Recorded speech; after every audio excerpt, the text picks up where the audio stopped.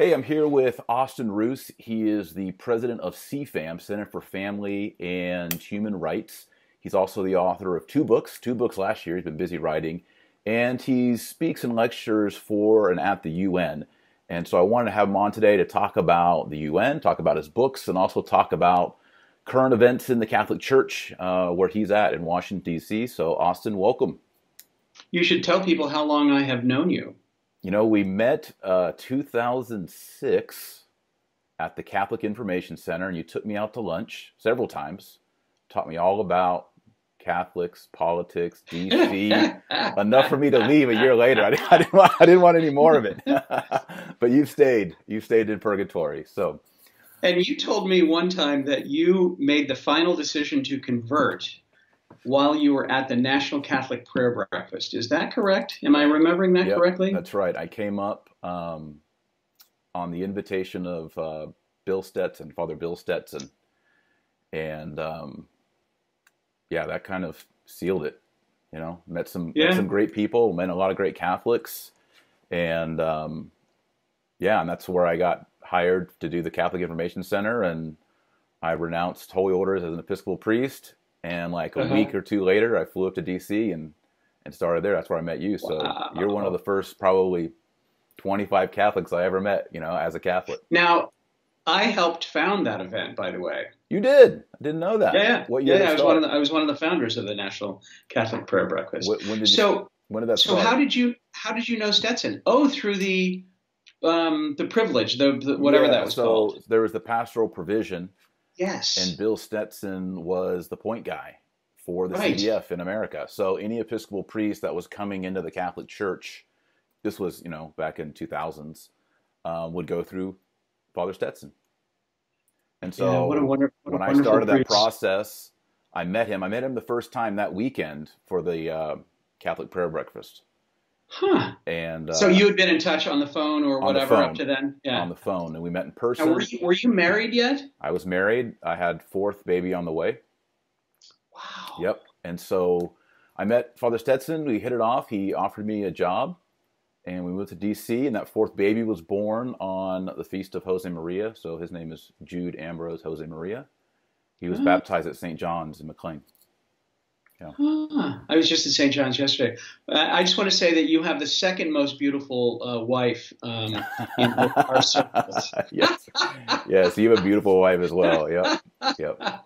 Yeah, I was at St. John's yesterday. Kathy and I decided to go to the traditional Latin Mass that they have there at noon on Sunday. And we just happened to stroll into a Mass that was being put on by the Institute of Christ the King Sovereign Priest. And it just happened to be a young priest whose ordination I saw a couple of weeks ago in St. Louis with Cardinal Burke. And it was just a total providential thing. Mm-hmm. But the ordination was 4 hours long. Wow. 4 hours long. It was in St. John's? The ordination was in St. Louis at the oratory of St. Francis de Sales in downtown St. Louis. Okay. The church that was given to the Institute of Christ the King by then Archbishop Burke. But then yesterday it was his first solemn high mass. So we were delighted to be there, and it was 2 hours long. Wow, at St. John's. That was at St. John's. At St. John's, yeah. You know, one thing I liked about St. John's, well, I don't like that it's in the round. It's horrible. So, but they've appointed it nice, traditional, nice altar, tabernacle. But the joke is you could always either go versus populum or ad orientem. You just pick your side, you know. That's so we always funny. picked the ad orientem side when we were there. You know, and I'll tell you what, there wasn't a lot of room in that area for all the priests that they had assisting this priest at the Mass. I mean, there were like 10 or 15 guys in that little area, and it was remarkable to watch. But it was wonderful, wonderful. Great. That's wonderful. So let's talk about UN. Right. And let's talk about Catholicism. You'd mentioned Cardinal Burke. I saw that he wrote the foreword for your recent book. Yes, he did. And that I've met him before. Wonderful man, holy man, prophetic for our time. You know him a lot better than I do. Where does he fit in this giant mess in the Catholic Church right now with confusion when it comes to doctrine, pro-life confusion, immigration debates, and then recently this giant scandal of pedophilia and homosexuality. He's been kind of a standalone cardinal. What's your take on what his role is right now?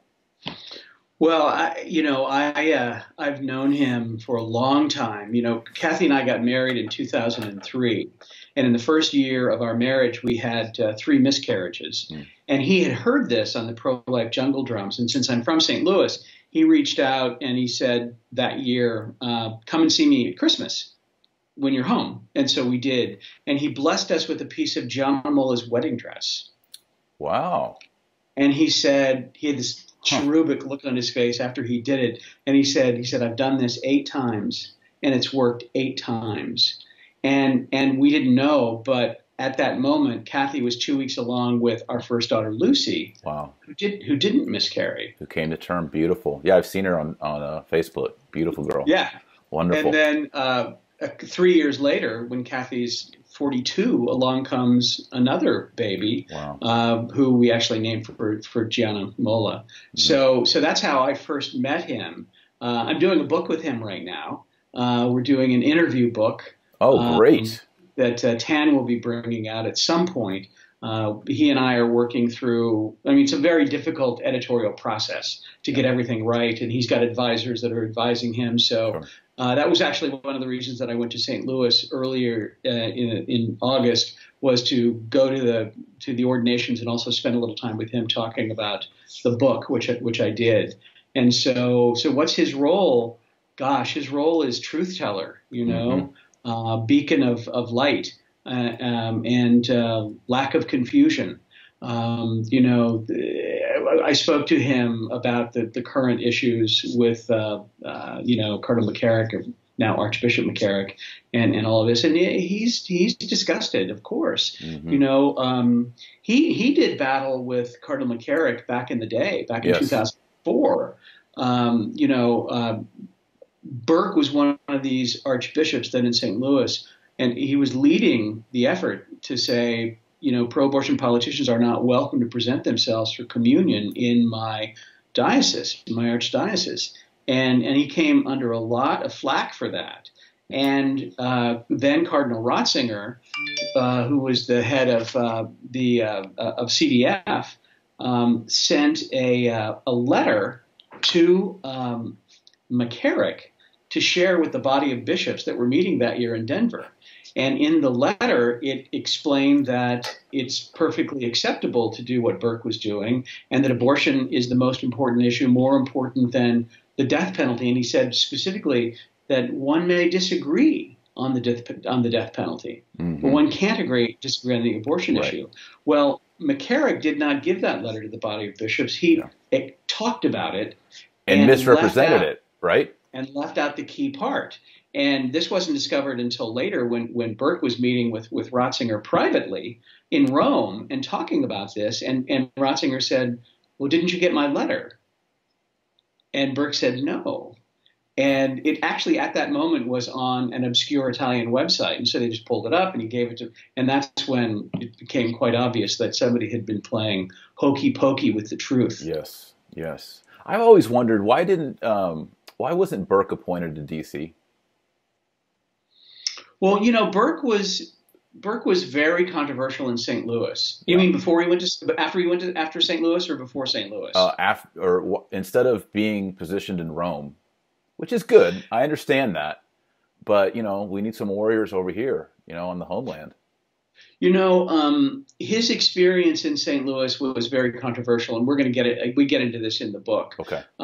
There were big battles that he fought in St. Louis, and a lot of people in St. Louis were not happy with him. Mm-hmm. So he was very controversial in St. Louis. There was one big issue with a Polish church that was separately incorporated and did not fall within the hierarchical structure of the church, and he wanted to bring them in, and it was very controversial. They said Burke was trying to steal their money, it later became a focal point for radical Catholicism in St. Louis. And I think that the board was excommunicated. He also, at that time, excommunicated some women who went through ordination. And you should read his paper on the actual excommunication paper is stunningly beautiful. Mm-hmm. So he took on some fights that other people weren't willing to take on, including communion for pro-abortion politicians. Right. So I think that he left there, I don't want to say under a cloud, but in controversial circumstances, so it probably would not have made sense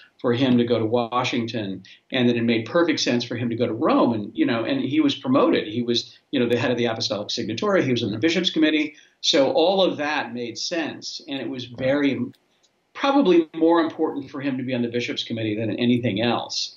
So yeah, it was probably not necessarily a bad thing that he didn't go to Washington. Yeah. So since he didn't go to Washington, how is it that under Benedict and moving into our own time period, we've had some interesting appointments stateside here? I'm thinking, this is beyond me. Yeah. I have no idea. I mean, the question of the day. Putting aside other appointments, but the question of the day is, how in the world did somebody like McCarrick land these jobs when you talk to people? And I mean, I had heard this, when I was living in New York. Oh, you heard about, McCarrick got this beach house and yada, yada, yada. Mm-hmm. So it's like everybody knew this thing, including people who could do something about it. And it was left to, this priest in New York named Boniface Ramsey, at that time a Dominican, who was my spiritual director for a while. Really? And I had no idea he was this kind of hero. None. No idea. Wow. It shocked me. So you're very close with Father Boniface Ramsey? For a time, yeah. And where is he now? I've seen his name in the newspapers and all that, but I haven't. I lost touch with him for a long time, and after this broke, I tracked him down. He's pastor of a small parish on the Upper East Side of New York. Okay. But he was pastor of Saint Vincent Ferrer. Oh, New York. one of the most important parishes in New York, one of the most beautiful churches in the United States. Yeah. And so I think I don't know. I think he might have left the Dominicans, but I don't know. Mm-hmm. But I think that he was punished for what he tried to do. So I emailed him and told him I was proud to know him. For sure.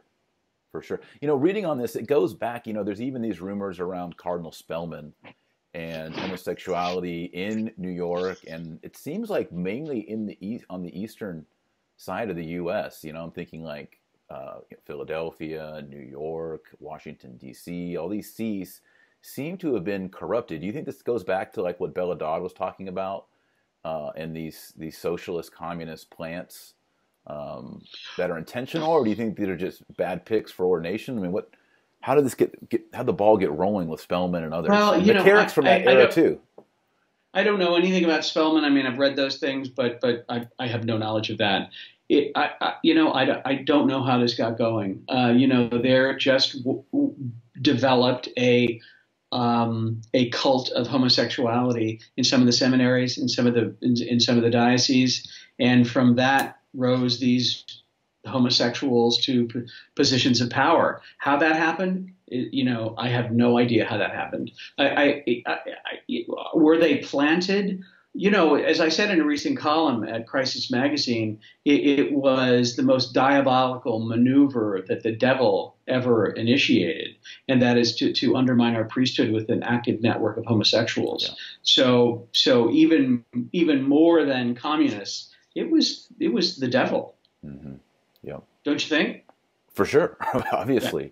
And it's an attack on fatherhood. And the worst thing about it is now all priests, because of how widespread this is, we're not talking about just McCarrick. We're talking about Honduras. We're talking about Chile. We're talking about Argentina. We're talking about Italy, where a male prostitute publishes hundreds of names of clients. Yeah.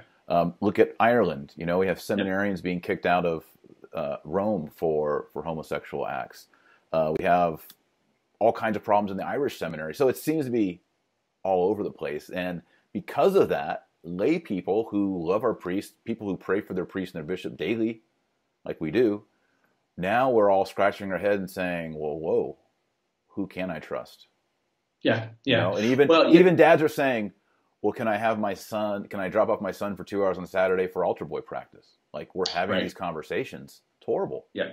So not only do the bad ones do bad, the good ones are now suspect. Yeah. And that's been true since 2002. But now it's even worse. I want to go back to one thing you just said a second ago, and that is that it's an attack on fatherhood. That was one of the things that Burke said to me when I met with him in St. Louis a few weeks ago. He said that the relationship between a bishop and seminarians is father to son. Yeah. So this was even incestuous what he was doing. Exactly. I wrote a post today saying that bishops are supposed to be fathers to the fathers. In other words, the bishop is the father to the priest. We lay people, who is our shepherd, who is our director? It's the pastor, the local pastor, right? The priest, who is his pastor? Who is his shepherd? Who does he go to? His bishop. Right. And it seems like in America, bishops have become more and more bureaucratic, more and more like CEOs, where the bishops are afraid that the priests are going to get them sued, and the priests are afraid that the bishop's going to hang them out to dry. And so the father-son is gone. I've heard priests say and read them writing this that the charter from 2002 to them was a betrayal of that relationship because it hung them out to dry. Yep. I wasn't Catholic in 2002. I remember reading about it as an Episcopalian, as a Protestant. How is it different this time than it was in 2002 when Boston broke open? Well, one of the things that's different is that a lot of people like me believed that the bishops had just taken bad advice. Mm-hmm. They listened to insurance guys, they listened to lawyers, they listened to psychologists, and based on that, they did what the best advice told them to do, so that they should not be punished for moving guys around. Because they've gone through psychological healing and all that kind of stuff, and you have to keep it quiet for insurance reasons, and the lawyers are telling them that, and so I bought that. I bought that, and honestly, making that argument around that time with my friend Rod Dreher kind of ruined our relationship back then. Right. Because he was going hell bent for leather, and we were sort of defending what was really going on, and saying this is highly limited, and a lot of that is still true. It was highly limited. There's now all this massive training. But if you go through Virtue's training today, that allows you to work with young people in a Catholic setting, in Virtue's training, they will still tell you what the analyst at the John Jay report said, and that is that it had nothing to do with homosexuality, even though almost all of the cases were homosexual. 80%. So there's that. And so what's different today is, man, I'm not buying what the bishops are saying. Yeah. Because now it seems like they can't say, well, we sent them to psychologists and all that. Now it's all, we need better policies. Well, we are hearing that. And setting up, commissions or whatever. But, I know a number of initiatives that are happening right now that we'll see how they evolve. But my feeling is that none of these initiatives ought to include any bishops. But even that is unfair, because there are good bishops who didn't know, who want to do the right thing. But so the difference now is that I think that guys like me are mad as hell. Yeah. Whereas in 2002, we weren't necessarily. Yeah. Do you think your friendship with Rod Dreher, do you think that as a journalist, he knew more of the gooey details, and so he was able to judge the situation more accurately than you were at that time?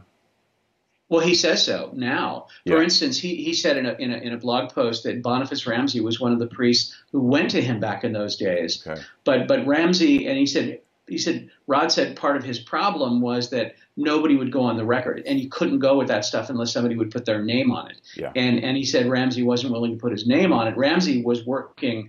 He was writing to, Cardinal Egan. He was writing to Sean O'Malley. He was writing to Rome, working within the system as he knew that he probably should do, and not go public. And so, Rod, even now Rod says he has things that he knows, things that he can't say because nobody's willing to go on the record. Right. So he knows exponentially more.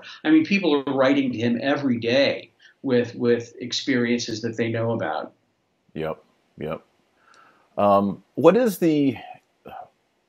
It's clear to me that any priest, deacon, bishop who is having sexual relationships needs to be laicized. Agreed. That's my take on it. I read the church fathers. I read medieval things, canonical things from ages past. There was an expectation, even in Thomas Aquinas, that if you become ordained a deacon, you no longer commit mortal sins. It's a big deal to enter the diaconate and do that, you know? Mm-hmm.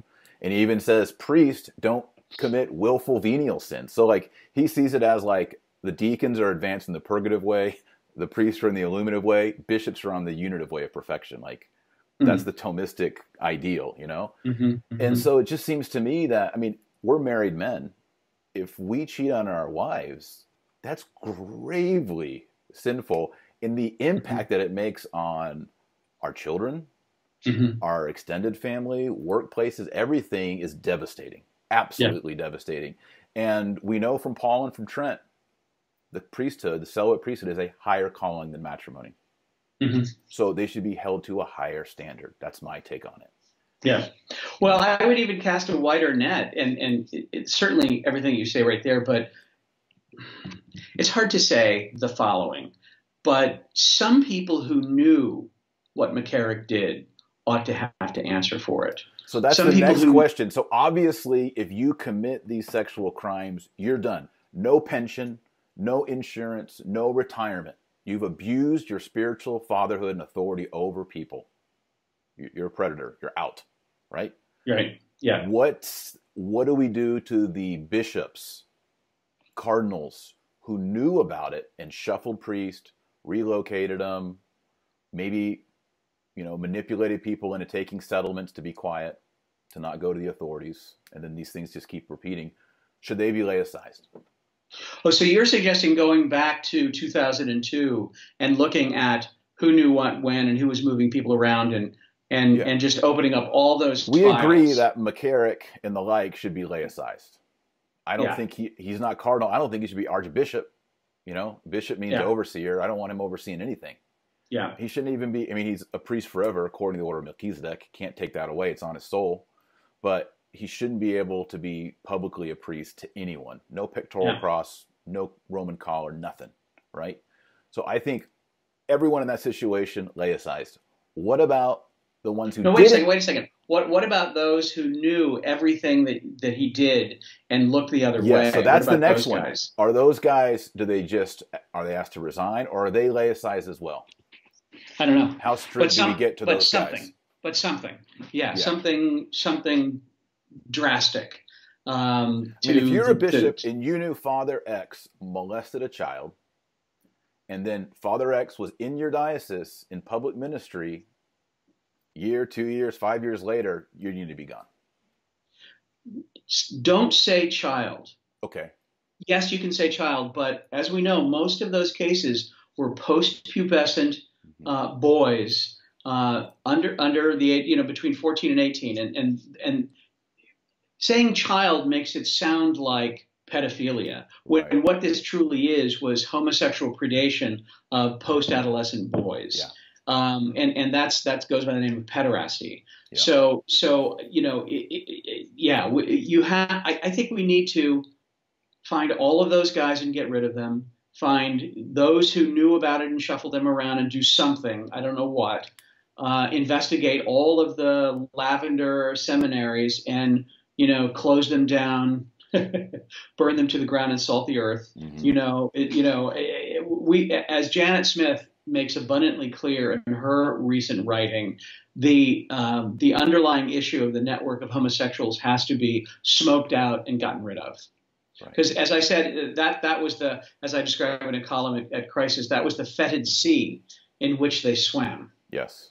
Now it seems to me, I agree, but we lay people have no canonical recourse to smoke anybody out. Well, that's kind of a problem. The only person that I know who has canonical resources to do that is the Vicar of Christ. Right. Well, see, what laymen can do is put together their resources and hire retired FBI agents, retired sex crimes investigators, and we are in touch with some of those right now who are eager to get going in investigations of this kind. And what do you do with that afterwards? I mean, laymen, you're right, have no power to do anything with that except for expose, name, and shame, and then call these, the shepherds to accounting for what they find. There's another model of a lay investigation that, in fact, includes a couple of bishops and includes approval from the Vatican that all the files have to be opened. But I think it has to be primarily a lay investigation with approval from the bishops. Well, but it has to be. A lot of people would contend very aggressive. Approval of the bishops weakens it. Well, because they might put in, James Martin's 12 favorite friends. Well, right, and that's why the lay team has to be appointed by Frank Keating. Right. Yeah. All right. You know what I mean? Yeah. It's like Frank Keating needs to run this, and there needs to be a good bishop who signs off on it. But what I hear you say is that this can't have any real effect or real efficacy unless the Vicar of Christ gives his okay.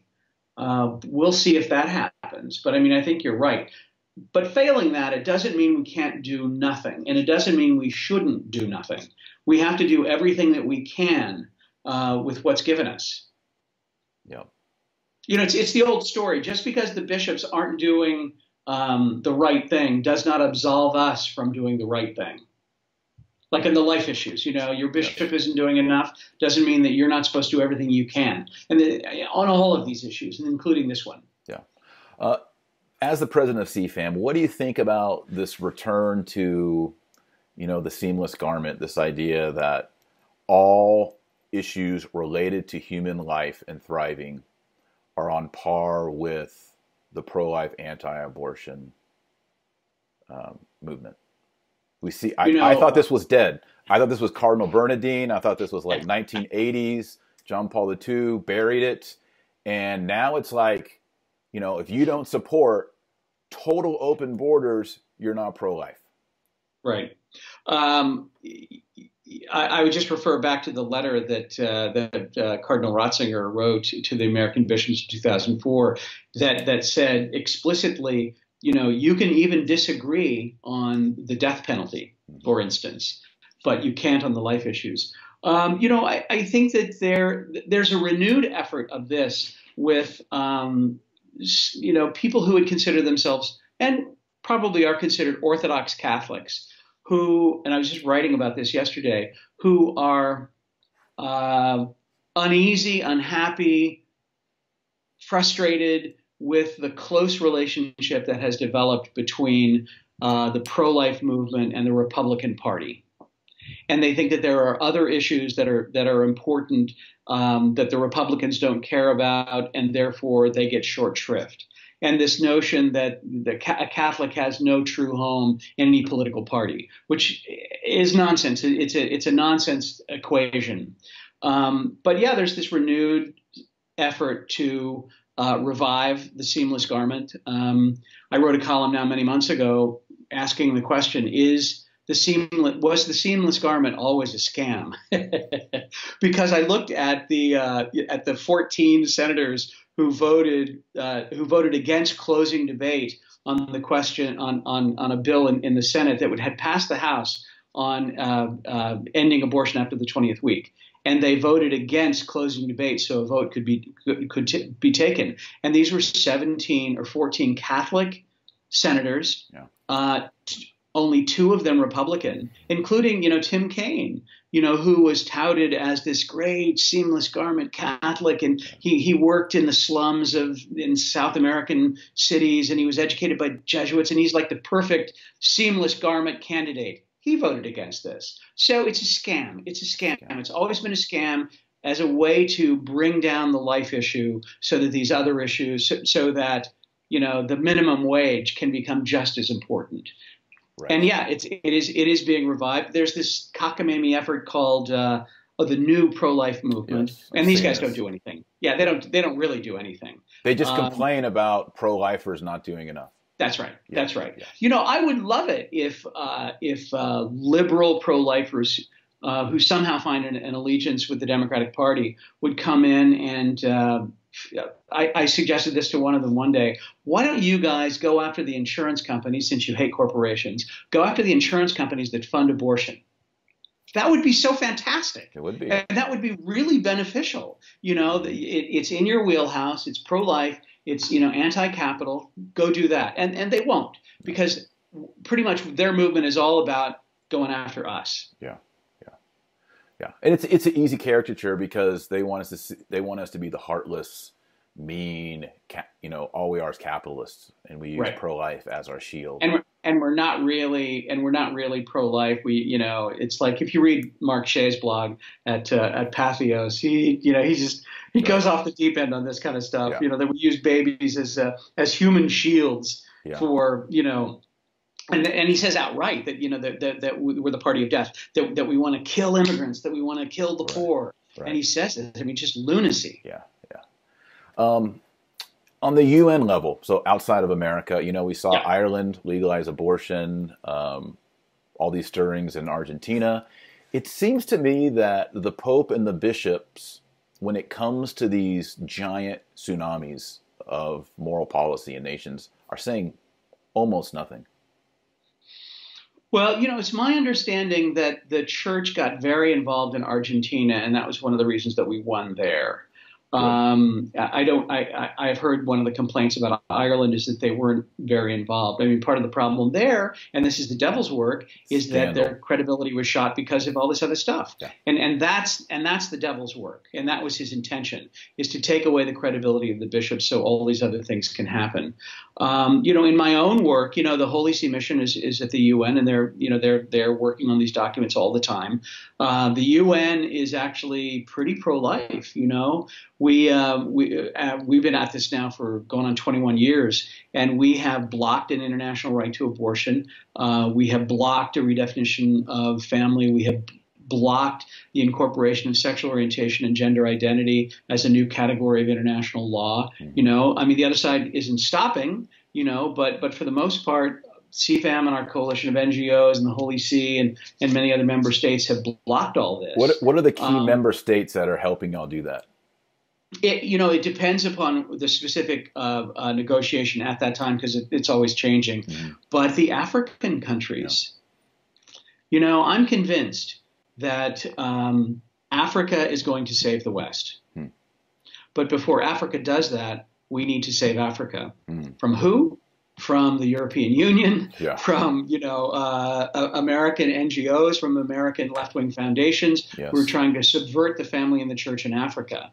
But I'm absolutely convinced that Africa can save the West.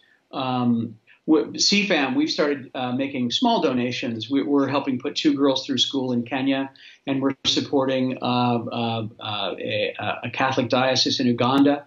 And I think that we're going to be doing much more of that, just as a way to encourage the Africans. And the Africans that we work with at the United Nations are brave, you know, and these countries have smaller delegations than I have. I mean, there are 6 of us full time. Their delegations might be 2 or 3. And so we work very closely with them, almost on a staff level, to help them understand documents and the language that they ought to use. But yeah, it's the Africans who are doing the heavy lifting now. The Muslims come in, they help out a great deal, including from unsavory states. You know, they're not pro-life in the way that we are. I think that mostly they object to radical feminists at the UN trying to tell them what to do. Mm-hmm. They're very anti-LGBT agenda, so they're very solid on that. So, you know, we work with Russia.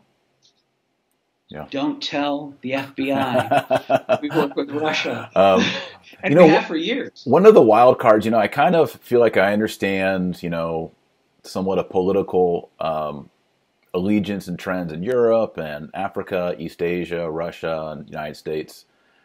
South America, though, is completely confusing to me. And part of it has to do with because our Pope is from South America, so it's forced us to focus on that way of thinking. At the UN level, what are the South American nations asking for or pursuing? What's their deal? How does a South American think? South America, the elites in South America believe that, they want to be like their European betters. So Okay. the elites in Latin America are very pro-abortion. They're very, anti-family and pro-gay this and gay that. But the people are pretty darn conservative. It's still a very Catholic continent. The Pentecostal movement has been growing by leaps and bounds. So there's this European influence, which is very radical. There's still some homegrown radicals, but this will blow your mind. The Sandinistas, 100% pro-life in Nicaragua, 100% pro-life. What the interesting thing about the social issues look, you shrunk. I leaned back. You just shrunk. You went, whoa, you got very small. The left wing in Latin America can be just as pro-life and pro-family as you or me. Right. It's one of the weird things. Mm-hmm. I think there's like a socialist or whatever who runs Ecuador. He's pro-life and pro-family. The Sandinista is pro-life and pro-family. Many years ago, the Nicaraguan national legislature made abortion illegal for any reason. And they came under like this severe attack from Sweden and Norway. And these countries said, if you don't change this law, we're going to withhold, our money from you. And this was after the massive hurricane hit this many years ago. And the Sandinista government says, tough. We're a pro-life country. So it just depends. Okay. But for the most part, and during the Menem days when he was president of Argentina, they were very, very aggressive on the life issues. Some of the countries down there where abortion is truly against the law. It just depends. I mean, the thing about Latin America, it's huge, and there are lots and lots of countries. The Caribbean countries are generally quite good. The Caribbean country, one thing a lot of people don't know is take Jamaica. A lot of people don't know that a lot of the Jamaican, the reggae songs are anti-gay, explicitly anti-gay. Like reggae music? Like reggae music. Yeah. A lot of reggae stars have been banned in the UK because they're explicitly anti-gay. Yeah. And so American teenagers, over the years have been dancing to this reggae music, which is anti-gay. I mean, really anti-gay. Yeah. So the Caribbean nations are quite conservative on life issues, on family issues. It just depends. But Europe has spent a boatload of money there. China has spent billions of dollars building relationships. We had a conference in Costa Rica now many years ago, and near our hotel was this massive soccer complex. And when we were there, happened to be the open day of this, and there were fireworks. And I said, "What is that?" And they said, "That was a gift of the Chinese government. Easily $1 billion facility." Yeah. So they're very busy. And the problem is the United States has let it slide. The United States, you'd think under Bush, who's, or somebody would have made Latin America a priority, but they're letting it slip away in Venezuela and elsewhere. To the Chinese? Well, in Venezuela to, hardcore authoritarian communism. Yeah. But in terms of Chinese influence, I think that they're just buying influence down there. Yeah. How this plays out at the UN is, most Latin American countries are not very they're not very good allies ever. Like I said, some in the Caribbean, but for the most part, no. Yeah. One of the things that helps a lot is when, back in the original Cairo conference days and the Beijing conference days, and JP2 was there, Navarre Valls was there, they would be very aggressive in sending out what are known as demarches, which are, messages from the Vatican foreign minister to their colleagues saying, this is what we want your help to do it. And so I'll tell you what, whenever the Vatican sends out demarches on a UN negotiations, we win. But they haven't done it in a very long time. How long? How long has it been? We're talking decades, 5 years, 10 years? Well, during Rio plus 20, I think, and I don't remember who, I guess Benedict was Pope then. Okay. They sent out demarches and we won a massive negotiations at Rio plus 20.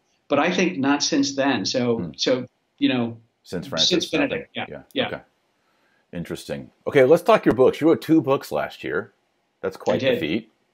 Did you write them at the same time or sequentially? Well, I tell you what, I finished one on like August 31st and started the next one the very next day. Wow. That's how Excellent. I did it. It was pretty stupid to do it. The Littlest Suffering Souls is a book about 3 children. It's about 3 children who suffered greatly, died young, and brought many people to the faith. Mm-hmm. I know all 3 families. And that's how I came to write this book, is that I wrote a series of columns about these kids.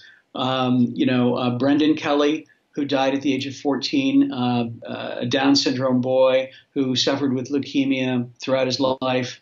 His family lived 2 miles that way. Mm-hmm. Margaret Leo, little girl who died also at 14 a few years ago. She died from complications of spina bifida. Her father's Leonard Leo, who's the head of the Federalist Society, on the board of the National Catholic Prayer Breakfast with me back in the day. And he's the guy who's probably most responsible for Gorsuch and Kavanaugh. Right. So I knew Margaret. And then the third was this little girl from Paris named Audrey Stevenson. And I have worked with her parents. They live in Paris. I've worked with her parents on international pro-life issues for 20 years. So it's like I just knew all these amazing stories, and they're all the same story. When Audrey Stevenson was when she was in the sterile room during her bone marrow transplant, which is a very unpleasant experience, she could see her parents through this little window, but they could hear her singing songs to Mary while she was getting her bone marrow transplant. Wow. When Brendan Kelly was getting his bone marrow transplant, he was offering his suffering for Bella Santorum, who's a neighbor nearby. Yeah. And Rick Santorum's daughter?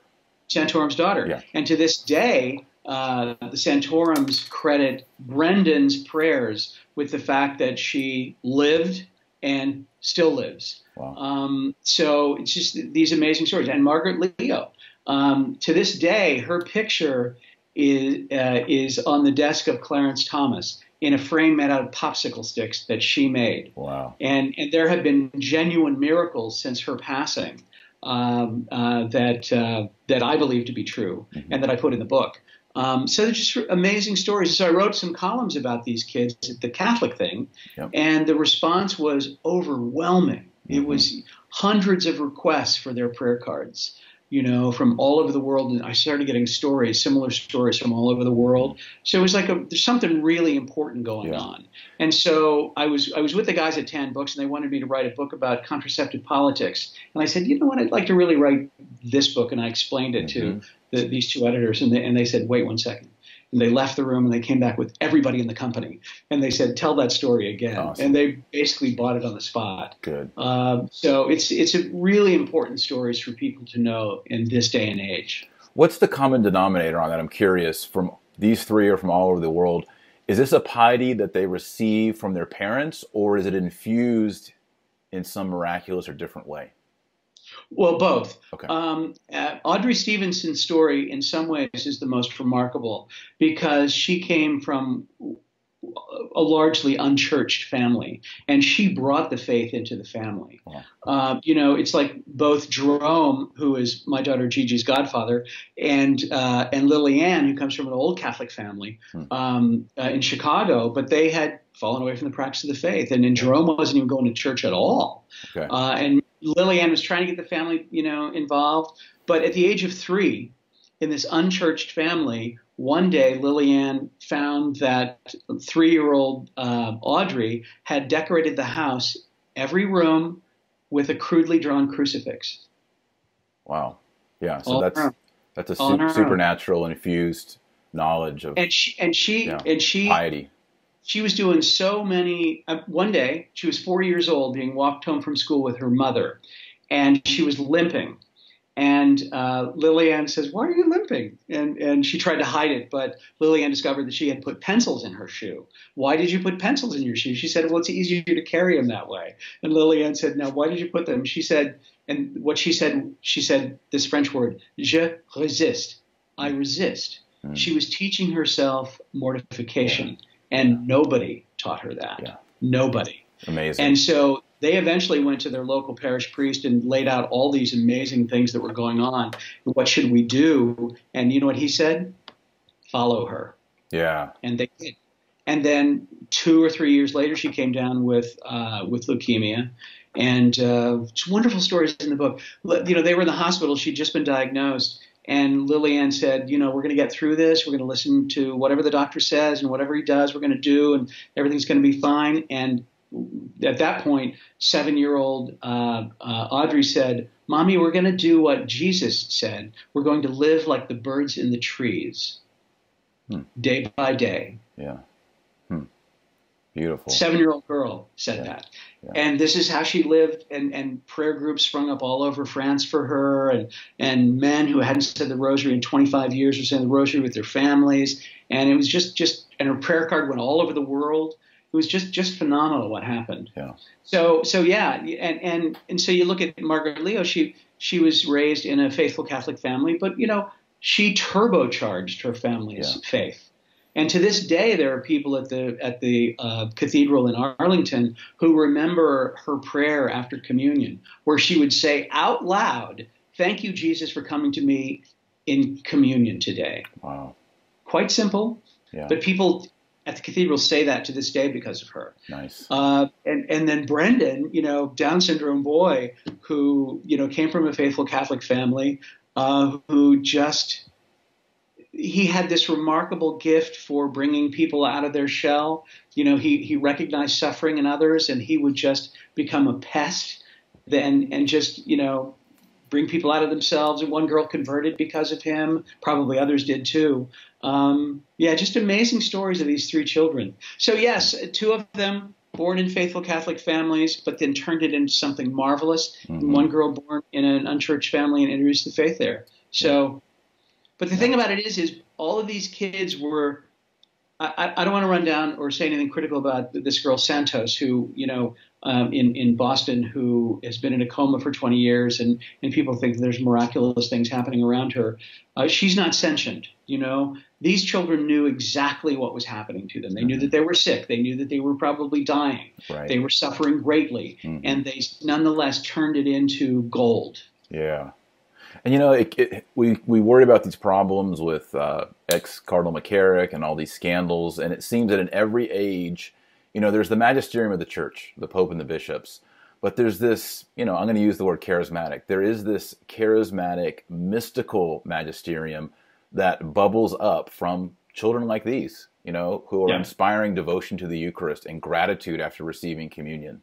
You know, I'm thinking of the Catherine of Siena's and the Joan of Arc's and the Martin de Poors, and, you know, the people who aren't wearing scarlet, you know, and visiting the Vatican 4 times a year. Yeah. These people have been able to bring about faith, renewal, devotion to the Eucharist, devotion to Our Lady.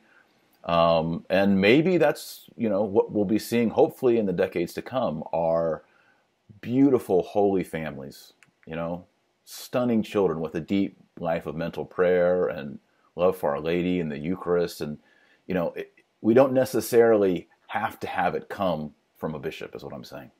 Is that we can we can take our eyes off of this level on earth, where we have our bishops and our, you know, our priests and cardinals, and they're all there for a purpose and part of God's plan. But we can always look up and see these saints and these angels and these little ones who have gone before us, and find our strength and our courage in these little saints, right? I mean, is there any movement towards a beatification for these young people? Or you mentioned prayer cards. I mean, how far does this go? The cause for Audrey's beatification actually started in Paris some years ago, but it became stalled, and here's the reason.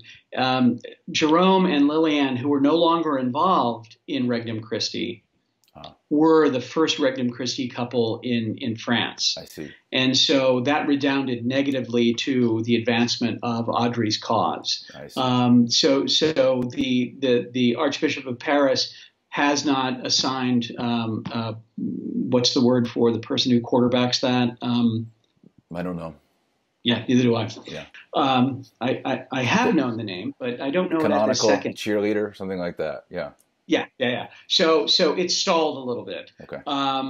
And one of the reasons that I wrote the book, and I did a extensive interviewing on tape with the moms and dads and brothers and sisters, is precisely to give that to whatever process that may be.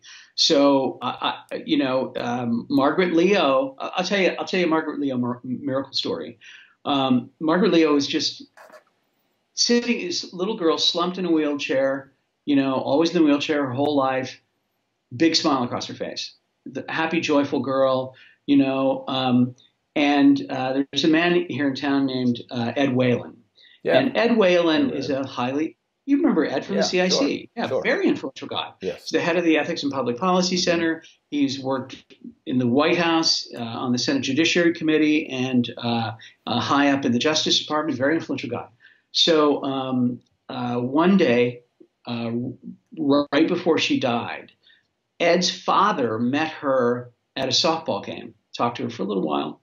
And when he walked away, he said, I just met a living saint. Okay? Shortly thereafter, Margaret dies. Shortly after that, Ed Whalen's father has a cerebral hemorrhage and is going to die. Wow. And the Whalens asked the Leos, old friends of theirs, to pray for Margaret's intercession.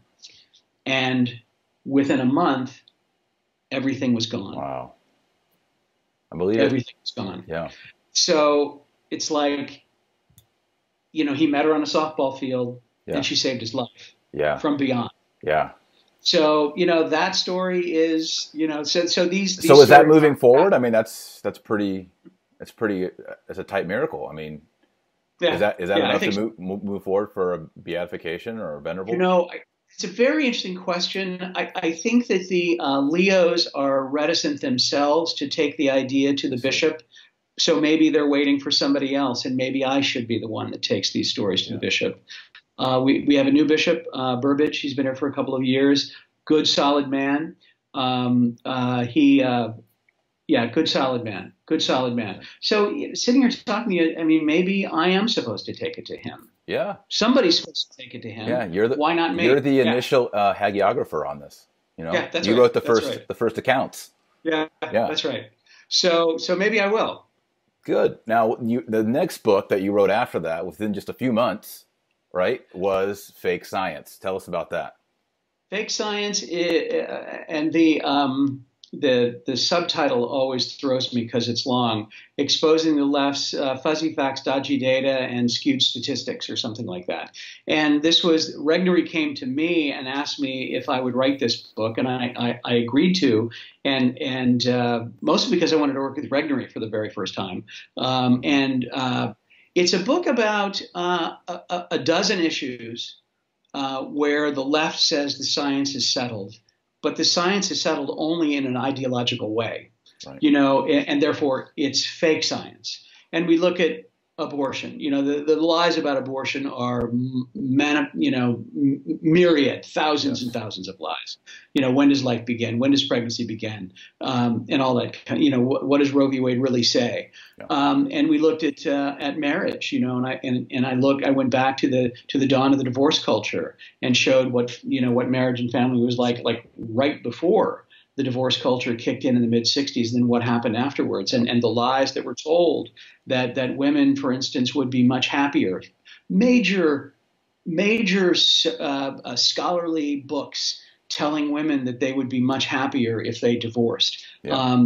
It was a real bandwagon. So I talk about the lies there, and who's happier, married women or single women, married women or divorced women, children raised by two men or children raised by a mom and a dad. Yeah. And the social science is all on our side. Yeah. But nonetheless, the left. But if you publish it, you get in trouble or silenced. Yeah, That's right. We talk about Regnerus and all that kind of stuff. And we looked at homosexuality and the lies that are told about homosexuality, that it's inborn and unchangeable, and transgenderism. I looked at poverty. There are a lot of lies about poverty, my friend. The average poor person in the United States has more. The majority of poor people in the United States own their own home. The average living space of a poor person in the United States is larger than the living space of a middle-class person in most of Europe. Yeah. Yeah. And all of these No, things. I've done, volunteer work at the homeless shelter, and I'm just, even years ago, like 5 years ago, I was surprised they all had their own cell phone and their own cell plan.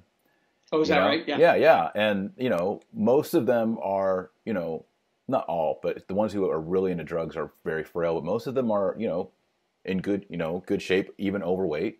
We have a great social. I'm not trying to excuse poverty at all, but I've been amazed by the belongings and the well-being of many homeless people that I've spent the afternoon with. One of the remarkable things that I discovered in my research is the work of Robert Rector at the Heritage Foundation on this, and he shows. Department of Labor poverty statistics show that one of the main drivers of let me back up just for 1 second. The federal government no longer measures hunger in America. Did you know that? Didn't know that. They don't, and it doesn't measure hunger in America because they couldn't find any.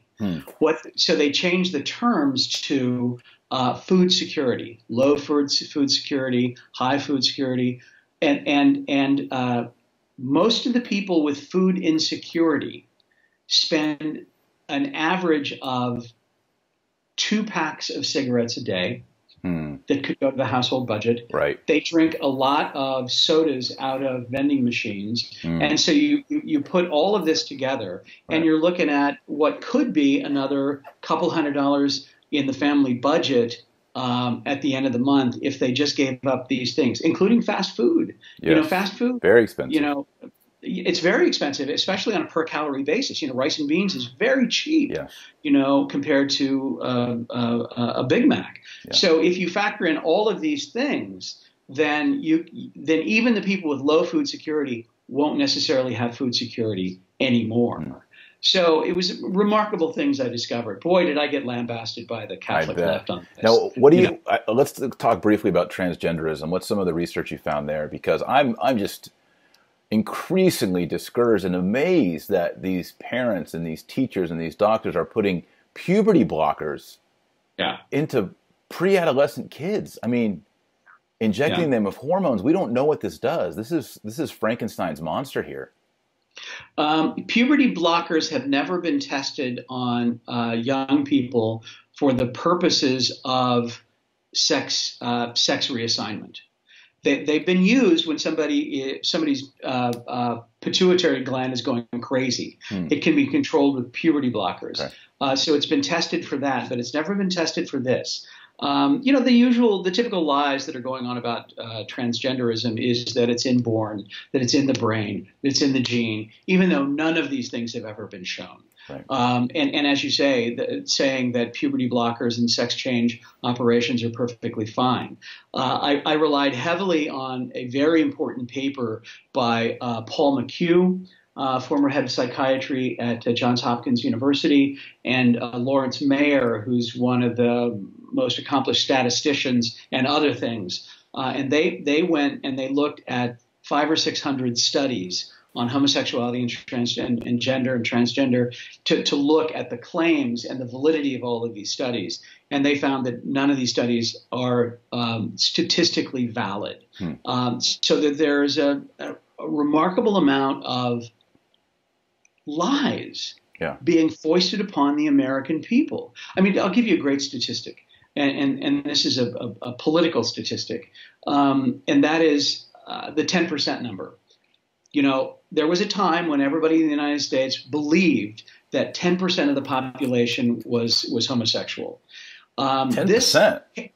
10%. Wow. And they said it came from the Kinsey study, which was a criminal study, as you likely know. Yeah. They did sexual experiments on babies, and But Kinsey said, that's not even Kinsey's number. Kinsey said 13% for women and 7% for men. But a homosexual activist who was going to meet Jimmy Carter in 1976 needed one number, so he put them together and said it was 10%. And he said he totally made it up. Well, as a matter of fact, and today this 10% number has transmogrified. According to, I think, the Pew study, the typical American believes that 20% of the population is gay, and the typical millennial believes that 25% of the population is gay. And these inborn, unchangeable, and everywhere, and just like us, were the primary arguments that they used before Obergefell. And most of that is false. Yes. And so the real number of homosexuals in America, and according like to CDC, 2%? is 1.6%. 1.6. 1.6%. I mean, there are more Methodists in America than there are homosexuals. Right. There are more ex-gays than there are active gays. Is that right? So yeah. So I looked at that. I just looked across the board, and it was a really fun book to do. Yeah. We sold a lot of copies. I bet, yeah. Why is it that, you can't get a tattoo till you're 18, you can't buy cigarettes, but you can have a sex change? This is insanity. Yeah. It's because there is a part of the population that is completely protected. I just wrote a column that, gosh, it was shared 1,100 times at the stream last week about this little girl named Lucy McHale, who's in the Montgomery County school system in suburban Maryland, suburban Washington, D.C. And she's standing up to the LGBT movement there in her school, and she's being bullied and all sorts of stuff. Well, what happens in this situation is that there is a protected class, and that is the LGBTs. She is not protected. She's not protected. A boy leaned across the counter at the snack bar at the local pool where Lucy was working and demanded a kiss from another little boy. Lucy objected, and she came under bullying in her school for having objected. So she's not protected. Right. The school put on this gaudy display for so-called Pride Month, and she went to her principal and said, can we have a traditional marriage display? And the principal said, well, no, we want to make sure everybody feels included. And Lucy, 14-year-old Lucy, said, I don't feel included. Yeah. So there's a protected group, and this goes to your question, is that they are protected. The tattoo parlors are not protected. Kids wanting a tattoo are not protected. Kids wanting a sex change operation are protected by the state. And why is that? Because who is funding it? Who is promoting it? What's the end game? I don't see any win out of this. They just hold a tremendous amount of power these days. Who's they? The gays. The sort of establishment gays. So is it an attack just on gender? Is that what? Because I understand some homosexuals are very opposed to the transgender movement. They don't like it. They'll say, you think you're gay, and you just want to become a woman. Maybe you're just a gay man, and they actually see trans as sort of offensive. Some of them.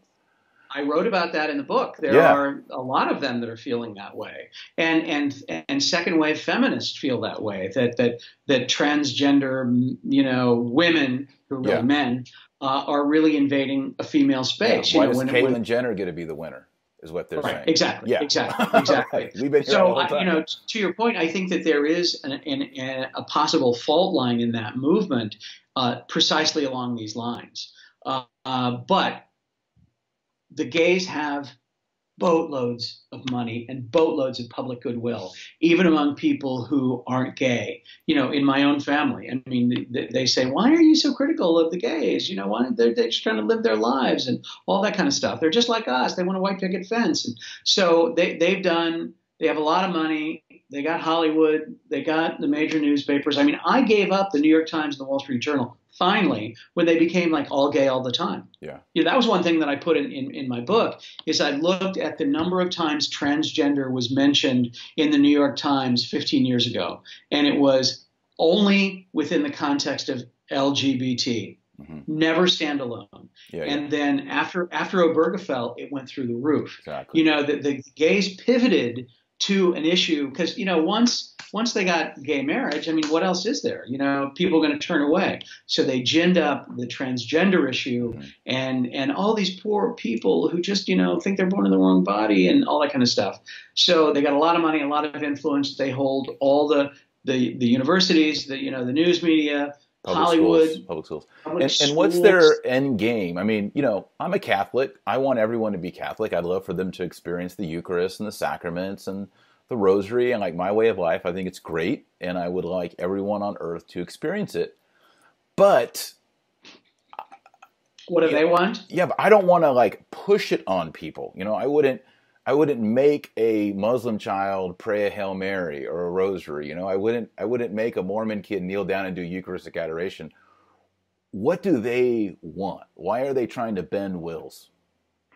They want no opposition whatsoever, because any opposition shows that they might be wrong. I mean, that's why they're coming after Lucy McHale. But here's the thing: you and I don't think that way. If someone says, "I think Catholicism's dumb," I'm like, "I'm sorry, I don't." Then go squirrel away money and get lobbyists and get people to stop saying, like, it doesn't bother me. Because we are more secure in our Catholicism than they are in their sexual perversity. They know in their heart of hearts that what they're doing is wrong. Unless their intellect has been completely darkened. Mm-hmm. But I mean, even then, there's got to be some question. Because coming home after a night in the clubs or whatever, like a little prick of conscience. Maybe this isn't the thing I should be doing. But Bob Riley wrote about this extensively in a wonderful book called Making Gay Okay. And because they know in their heart of hearts what they're doing is wrong, they have to stamp out any opposition and only have people who support them so that their consciences will be assuaged and comforted. Yeah. Have you read Making Gay Okay? I haven't. No. It's a must read. Royal wrote it? No. Bob Riley. Robert Riley. Okay. Yeah. Right. Yeah. Amazing man who lives not far from here. Yeah. Expert on things. Before we close up, I was interested. You said that there are, and something I'd never heard before, there are more ex-homosexuals than there are homosexuals. Where does that number come from? Never heard of that. Well, I don't have a number for that. The ex-gays that I know say that. Okay. I've got nothing to back that up with. Okay. But here's a very fun fact. There are more gays married to women than there are married to men. We were told, this is from Pew also, we were told that there was this pent up desire of gays to get married. And you know what? They've hardly moved the needle at all since Obergefell. And there are more gays married to women today than who are married to men. That's a fact. But wouldn't someone just say, well, they're just trying to have beards, or just trying to hide in the closet, now we can let them out? Maybe. Okay. They could say that. Right. That doesn't change the fact that that's what the statistic is. I can't know the motivation of all those. I mean, they could also say, well, they're got married, they want to have kids, in the regular way. I don't know, but that is a fact. Mm-hmm. That is a fact. And the key fact there is that the needle on married gays has not appreciably changed in the few years since Obergefell. So the rate's not going up. It's tiny. It's still tiny. Yeah. It's gone up a smidge. Okay. But not very much. Not very much. Yeah. It was never, as you know, never about these guys wanting to get married. Right. I'm convinced it was all about sticking it to Christians, mm-hmm. sticking it to those who might have criticized them when they were kids. It's more payback than a genuine desire to get married. Yeah, it's like the wedding cake. Again, if I went to the grocery store and said, "Hey, I need a first communion wedding cake," and the Jewish baker says, "I don't make those," I would laugh out loud and go to the next grocery store. I don't care. You know what? I wouldn't even laugh out loud. I would get it. I get that. I mean, I love the Jews. The more Orthodox, the better. Right. Yeah, I would have no problem with that at all. Or a Muslim, or so I'm an atheist. I don't want to make that cake. I'd be like, okay, I'll take my money somewhere else. I wouldn't pursue the court. I just don't understand just how vigilant the thing is. There can be no resistance, mm-hmm. none, and they want everybody to know that you can't resist. A couple of years ago, I did a story at Breitbart. I got this story from Robbie George that J.P. Morgan Chase, the fourth largest or maybe even the largest financial institution in the world, sent out a global survey to all employees asking a bunch of questions with their name on it. And one of them was, are you LGBT or an ally? Or an ally. Now, or an ally. So you have to pick, it's binary? Are you LGBT or an ally? Or an ally, okay. It's not, so you have to check that box. Yes, I am one of them. Right. Yeah, it's a binary decision. You have to choose one or the other. And if you're not, if you're a Christian who thinks this is, so Robbie started getting calls from people at JP Morgan Chase who were afraid to answer the question. Yes. And so I wrote the story about it. And there are people all over corporate America who were afraid to let people know that they're Christian. Of course. Let alone that they're against gay marriage, because they can get fired from things they say on social media, from things that they say to a friend over lunch. Yeah. Yeah, I was told by some Christians in Silicon Valley, you don't say I'm in a Bible study. You don't say I went to church on Sunday in public or at dinner parties. No. Yeah. Because they immediately assume that you hang people, you're a member of the KKK, you're these evil Christian people. Right. It's remarkable. Yeah, that's right. That's right. And that's San Francisco. So, well, to close, what's the greatest danger we have as Americans, or maybe you can answer it as Catholics right now, and then what's our biggest hope? Because there's a lot of people right now, I think, that are scourged. I think the Pennsylvania grand jury report, does that come out today, or has it come out? I don't know if it's this week. Today. It's coming out soon, and one bishop said that it's going to challenge a lot of people's faith. The greatest challenge. The greatest challenge that we have is the devil is alive and on the move. He hates the church, he hates the family, he hates human beings, and there are demons swirling around the heads of our children. Yeah. And wanting to drag them, into the sexual revolution and to hell. Yeah. That's the biggest challenge. But the biggest hope, and the next book that I do after my book with Cardinal Burke is based on a talk that I give called "No Finer Time to Be a Faithful Catholic," and I give this talk, and people at the end of it are standing and cheering because they're hearing things that they forgot. Yeah. And one of the main things is God put us on this earth at a time of maximum danger. And how wonderful is that? He trusts the likes of you and me to do his battle. Yeah. That's remarkable. He's equipping us too. Yeah. We are not, we don't live in a time of complacent Catholicism where it would be easy to slide and even lose your faith. Here you have to fight for your faith, and God put this big battle in our feeble hands. And we also have lived through a remarkable time in the church, and I'm going to save that for my book. When you look at the last 15, 20 years in the church, including what's going on now, it is one of the most remarkable epochs the church has ever lived through. Agreed. So I say it's a better time to be a faithful Catholic than the 2nd century. Wow. That's big. I want to just close with something about, you said the devil is here. He's swirling around our children. And I want to encourage everybody watching to do the same. Every night, you might do it with your children as well. I pray a prayer, and I just say, if there are any unclean spirits, any demons in our home, or affecting or tempting any of the 10 of us, we bind them in the blood of Jesus and send them to the foot of the cross to be judged, never to bother us again. Whoa. We pray that every night. It's like a binding prayer. A priest taught it to me, my old spiritual director. Send that to me in an email. Okay, I will. And then each one of my kids, they line up and I bless them on the forehead. I invoke their patron saints, so like St. Jude, pray for you. St. Ambrose, may you rest in the name of the Father and the Holy Spirit.